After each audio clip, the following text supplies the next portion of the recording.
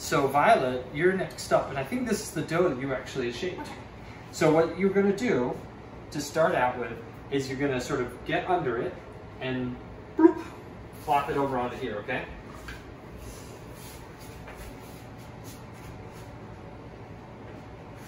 Awesome, perfect. Now, you're gonna wanna put a little flour on the top of it. So just get a little flour here and then sprinkle that on the top. Yep. And you can even use your hand just to sort of, yeah, and then flip the dough. So right at this point, you're just getting a little flour on it. It's great. Now, you can start with your fingers. So this is like the finger set.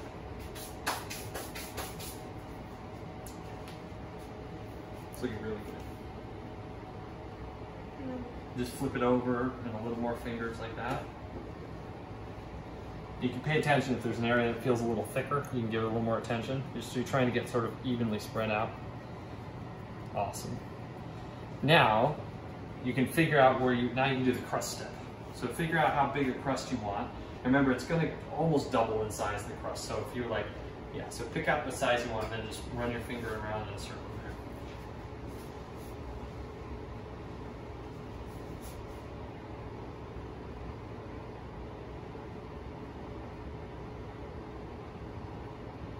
Nice job. And you can just lift the dough and spin it so you got a good angle on the next part. Yep.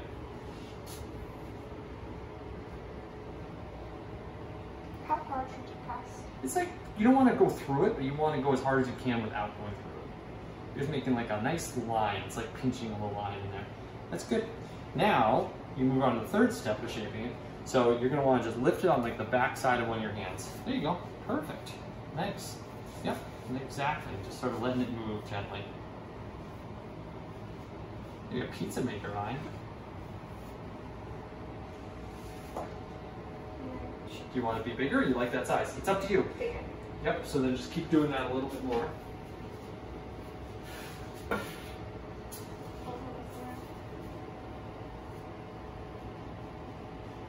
That's probably a really nice size. Well, now, before you put it here though, we want to put some rice flour. So just set it right there, perfect. Get a little rice flour. Sprinkle that on. You can use it as much as you need to. You use the whole thing, you got more.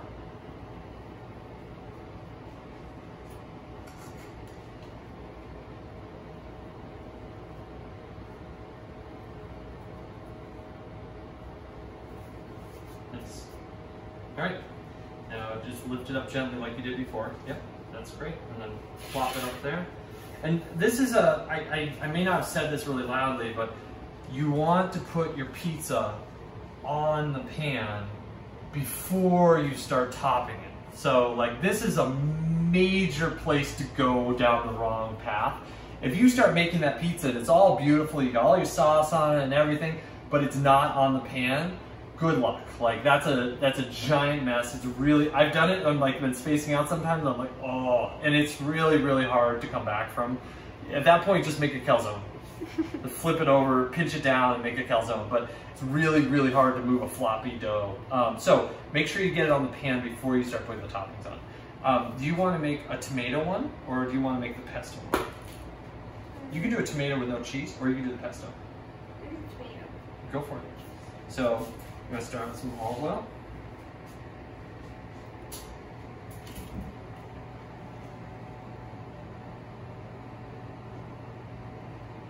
Maybe a little bit more. That's great. You don't need a lot, but it's easier to spread if you have a little more. And then you can just use the back of that same spoon. It's like, you know, it's not going to hurt anything.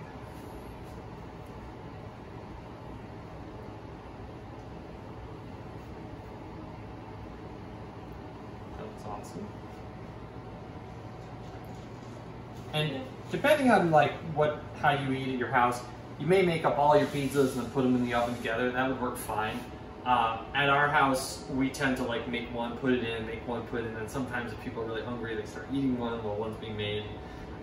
You know, depends what you're aiming for, but if you all want to sit down together, then you may just want to set them all up and put them in. They're going to cook pretty quickly. They're going to take about, I mean, in my oven, it'll take me about 14 minutes, 12, 14 minutes. In your oven, it may take a little longer. It may be shorter. You're going to have to pay attention. And we'll show you some tricks on how to know when the pizza's done. All right. more? Or... I mean, it's up to you, sweetie. It's totally up to you. So Violet's gonna make this without cheese. I know that. So I would say, like, if you're making without cheese, you might as well just use up the rest of it. A little more tomato sauce than we otherwise do. But you can still see, this was what we gave you in the kit to make one pizza.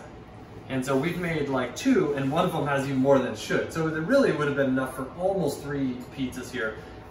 You just want to go easy on the tomato sauce. You don't want to try and get it all in one pizza. All right, I think that's looking awesome, Vi. And then you want to put some meatballs on it. So Violet's just making this without cheese because she's been eating vegan. A simple tomato pie is delicious. This tomato sauce works really, really well this way. When it comes out, we'll probably put a little olive oil on it, and maybe we'll put some basil leaves or something like that, and it'll be super satisfying and yummy. Do you want to do like a, do you want to put some of the tempeh strips on it too? Sure. All right, so with all of these toppings, we've been a little generous. Like, the toppings we have here are really intended for 2 total pizzas, but we're making 3 out of it, but there should be plenty. So you want to break some of that. So this is the tempeh, the smoky tempeh that we're using on the pesto pizza. But I think that there's going to be plenty for that and this. And so Violet can be sort of a vegan meat lover's pizza. We have vegan cheese in the fridge, and sometimes we use that on pizzas, but sometimes kids like it better without the vegan cheese. That looks good. So why don't you put it in? I'll open it for you, and we can see the pizza that's cooking in there right now. Actually, let me pull that out on the camera so you can see. So this is not done. The things that are telling me that is like the color of that's a little bit blonde. The pizza, the cheese isn't where I want it to be. And the most important thing is the underside is still a little floppy. When it's done, it'll be more stiff and structural. And it's also blonde in color. So I know that needs a little more time. Want to put yours in?